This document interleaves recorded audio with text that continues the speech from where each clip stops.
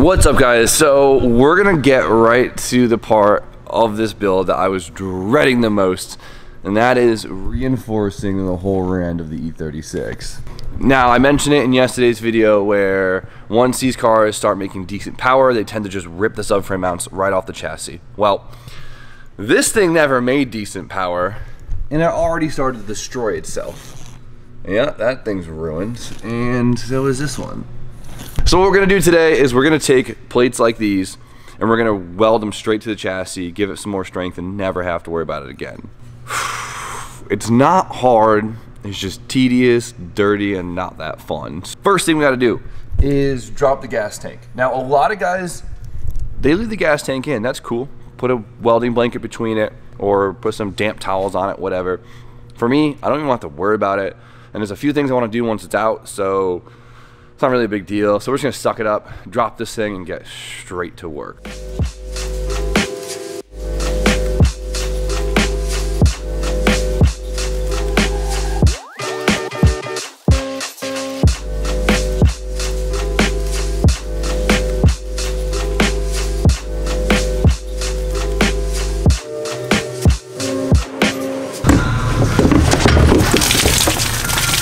So you guys just witnessed me spill about 3 gallons of gas on the ground. That's cool, but the gas tank is now out and we're ready to go. So now we have all of this room to work with, and it makes everything way less stressful, so I'm very happy I did that. So the first thing we have to do to prep for all this is to get rid of all the paint, all the seam sealer, everything that's in the way, because we need a nice, fresh, bare metal surface to weld to. And as you can see, there's a lot of seam sealer on all of this. This, not too much, that's just paint, but then areas like this is gonna be a nightmare.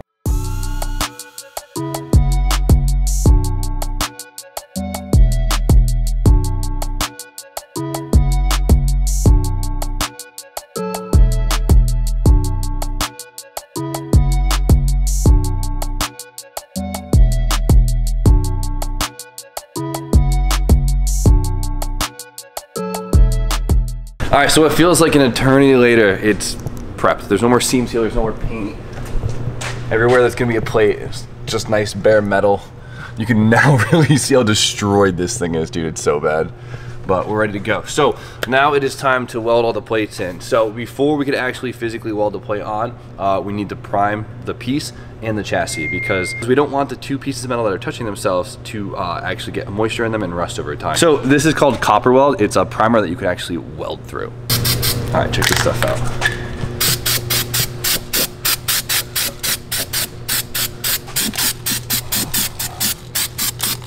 So we did the chassis, now we have to do the side of the plate that will be touching the chassis.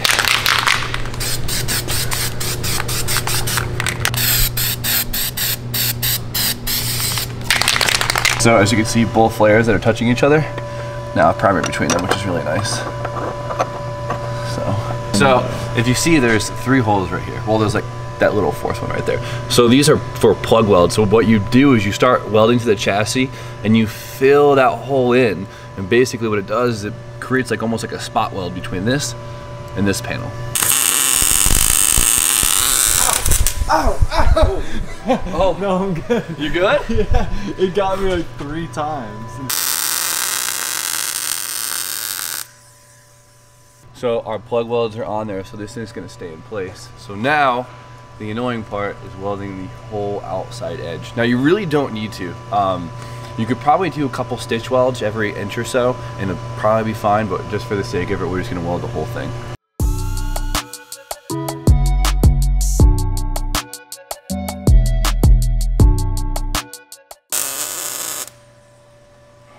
My arms are gonna be so dead after all of this. This is welded up, super happy.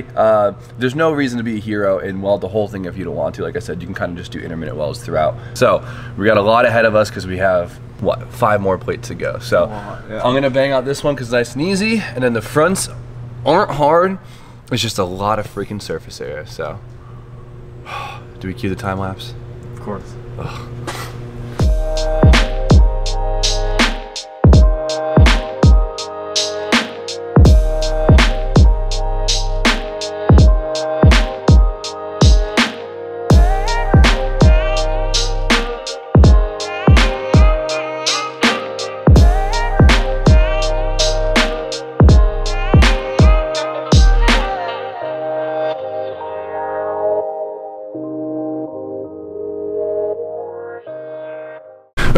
Well, it feels like forever later and one ruined hoodie later. All the mounts are fully welded in except the pieces that are broken. So we got this corner. This thing's, I kind of overwelded this. This thing is ridiculous. And then of course this piece, and then this piece looks awesome too. So Brian just got out of work and we just started going ham on this piece because this thing is really broken. So this piece was actually kind of smushed up a little bit. So I made this little U-bracket right here to pull it down, and Brian's massaging it with the hammer so it'll actually stay in that position. Yeah, that definitely worked out pretty perfectly. Pretty happy with that. Absolutely. So once we get this into the correct shape, I'm gonna weld all the cracks, make it structurally sound again, and then weld the plate on top of it and we'll be good to go. So I'm very fortunate that it didn't fully break and the upper spot welds didn't break either. So that could have been a way bigger job. Yeah, my E36, I took the subframe down and then everything just fell out on the ground. I'm happy that's not me. Let's get a weld inside of it.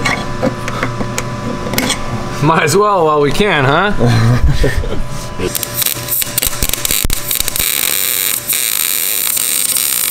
Oh, it's actually working out. It should stay in place now.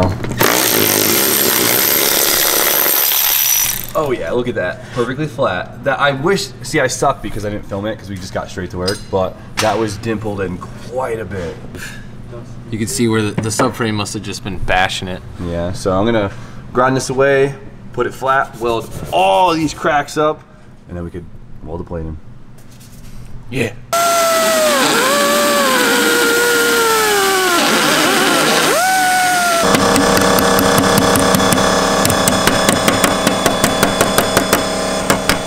Perfect fit. Okay, whatever. We got a hammer. It's okay. So all the spot welds right here that hold the bracket in place, we're gonna thin them out and plug weld them up so they're a little bit stronger. That's literally the only thing that holds this together is these shitty little spot welds.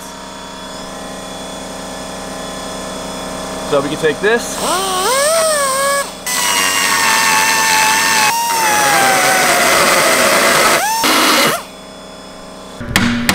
It'll look good in a second, don't worry. You missed one, Jimmy. Damn it.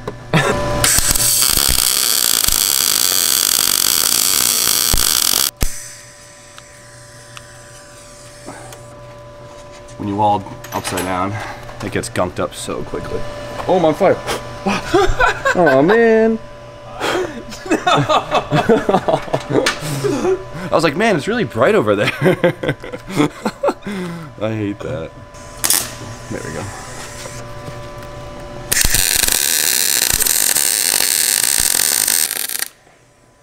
All right, there we go. We have new spot welds. So now it's time to weld all these cracks up.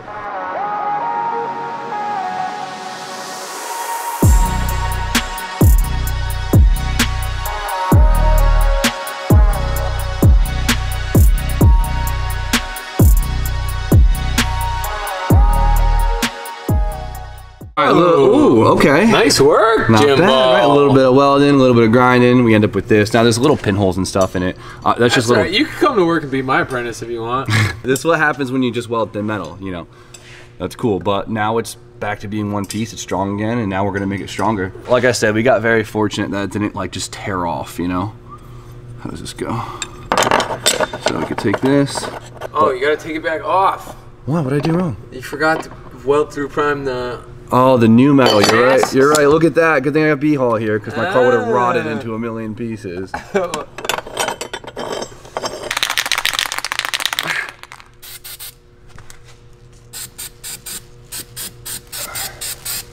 right, now we wait like 5 minutes, and then we do it.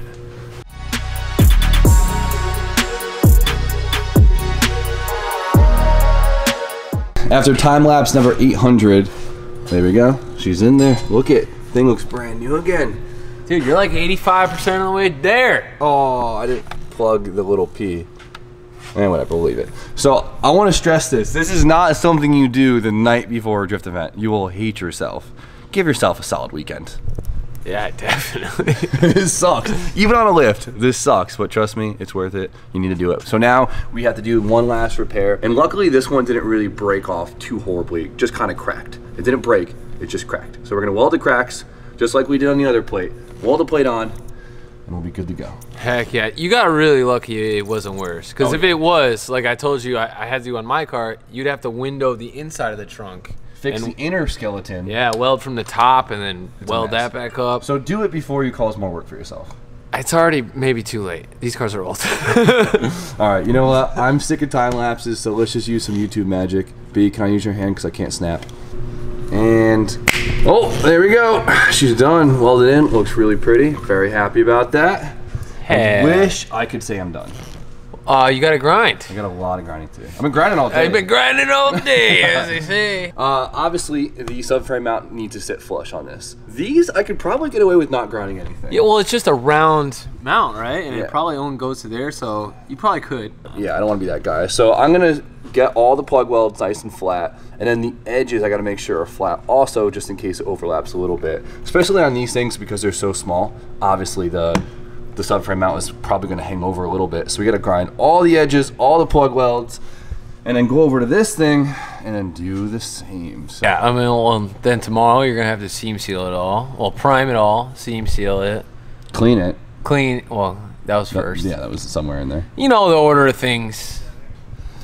It's a lot of work, but it's worth it. Definitely worth it. Well, I mean, let's talk about not doing it. You'd get about a few miles down the road. Subframe goes. Nah, you'd get pretty far, but it'd clunk for a long time. Yeah, and then you'd hit a guardrail as half your subframe fell out. I don't want to hit you guys with another time lapse, but I'm gonna have to do that. They don't want it. Hit them.